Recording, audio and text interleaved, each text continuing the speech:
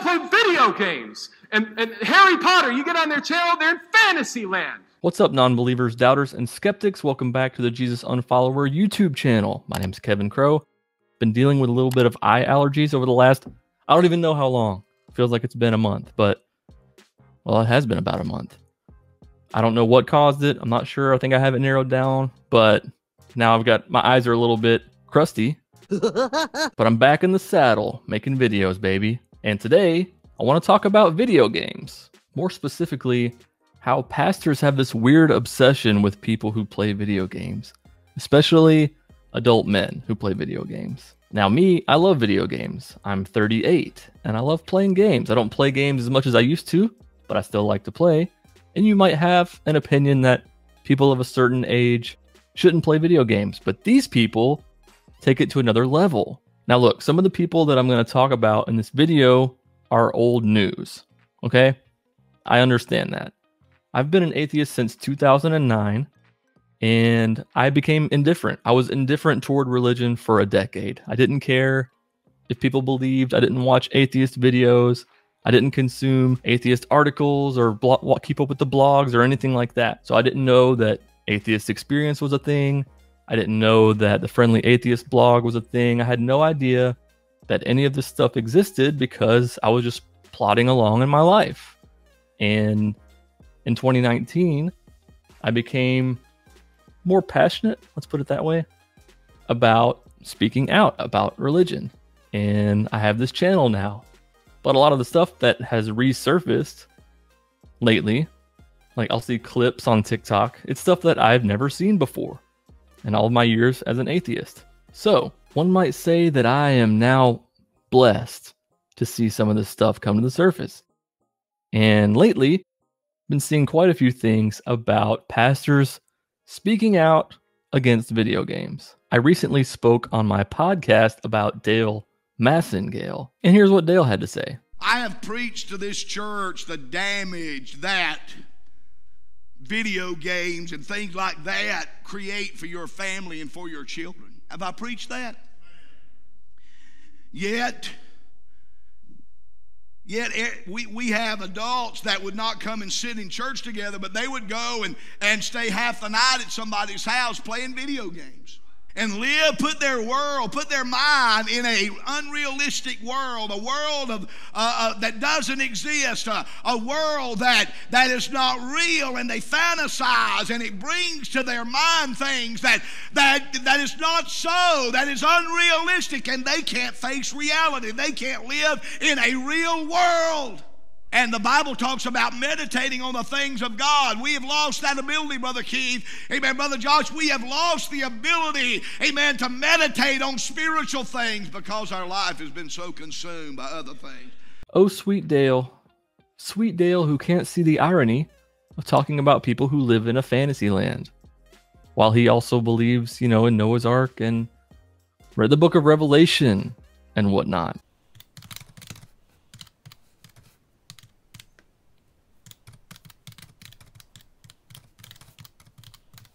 Hey man, my wife don't go nowhere and let some slant-eyed Japanese man hold her feet and fix her toenails. That's racist. And apparently several years ago, there was this guy named Gene Lingerfeld who preached a sermon against video games, saying that people who play video games are losers possessed by a quote-unquote retarded spirit. I can't find the video anywhere. I guess it got deleted, but part of it says, if you have calluses on your thumbs, you're a loser.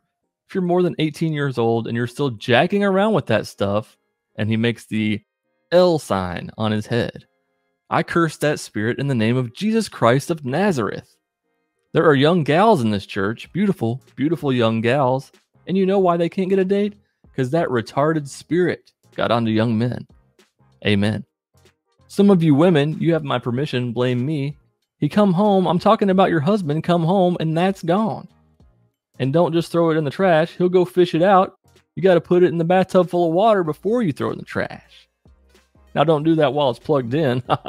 These guys are boomers, first and foremost, and then they're pastors, and then they're probably family men. What is the problem with doing something that makes you happy? Of course, you want to do everything in moderation, but if you have a hobby that makes you happy, What's the problem? Oh, and here's a funny video I found of a pastor just raging.